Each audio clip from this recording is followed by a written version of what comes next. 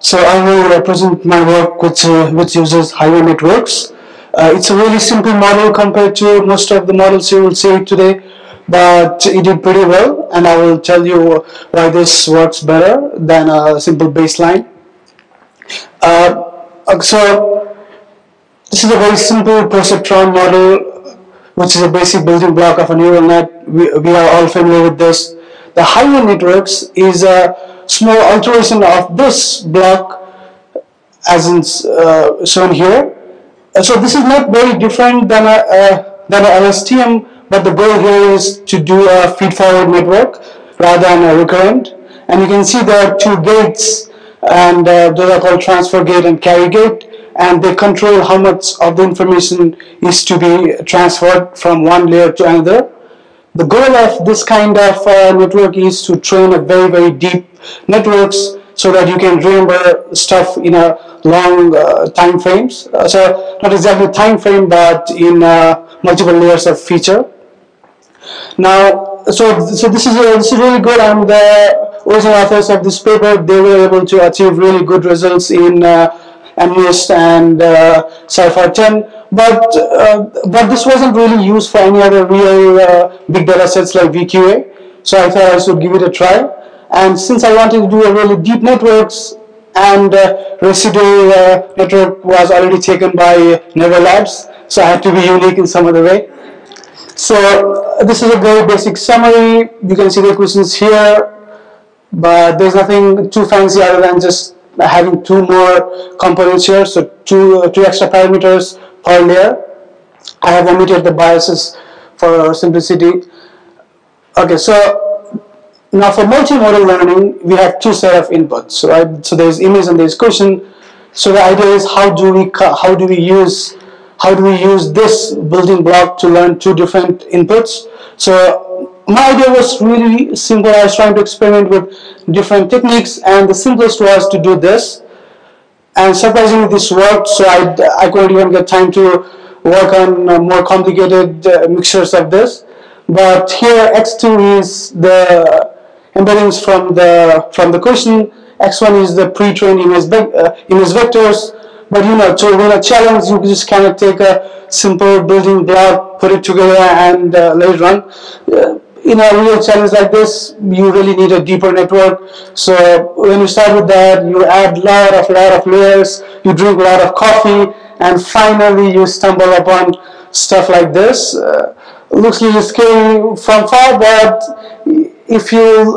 so this is nothing but the same building block repeated several times. And how many times? Of course, that's the $1 million question.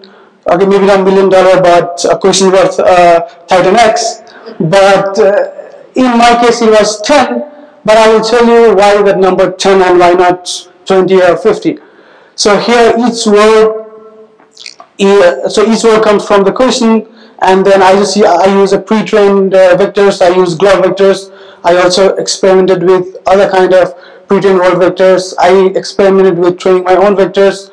Results are almost same, and so here now, if you look carefully, and if you really remember the baseline architecture shown by the previous speakers, so you have the LSTM on the question and the image features, and they are combined, and then there is a multi-layer perceptron. Now this is different only in the sense that it is kind of LSTM, but it is not learning the question LSTM separately to the image. Learning takes place at the same time, and I would want you to pay attention to the architecture which the next speaker will show you, because if you really squint your eyes, they are similar. Okay, so results and performance, you guys already know the numbers. Good enough, not the best. And you know, in real world, you have to do a lot of ensembles and some dirty tricks, you know. But okay, as long as this is a machine learning model and for challenge, it's okay. But for a real visual question answering, I agree with Jitendra that we really have to think hard and ask more important questions, which will lead to better models. And I agree with the first speaker that we have to really understand why a particular model works. Okay, now, so since this is a multi-layer kind of a deal, you would really want to know how many layers held. So I said here I use 10 layers, but why only 10? So here are the numbers for using VQA-Net and ResNet. You can see these parameters, they are in millions. So, you know, this is really huge network.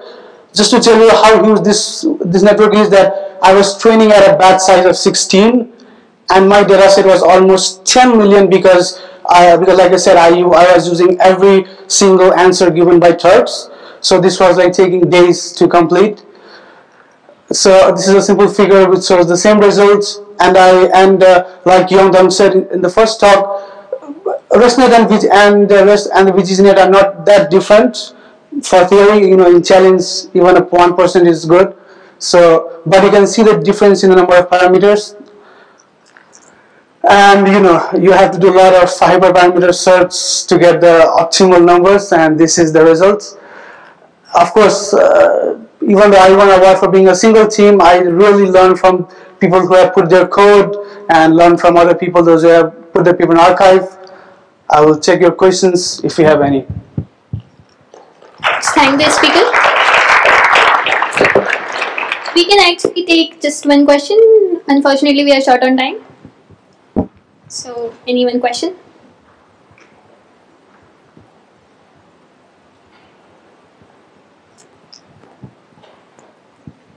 What was the one thing that helped the most? You mean other than the model itself? So I used some class-weighted negative log likelihood for criteria, which I didn't see in any other paper, because for this, yes, no, and 2, these 3 answers were so common that, like I saw in one of the emails, even for irrelevant question answer is like 2 or yes. So by doing that, I minimized the predictions of those, and I think that helped. Thank you. Thanks, Aditya. Thank you. I would now like to invite the runner-up team for the Real Image Challenges to present their talk. The team members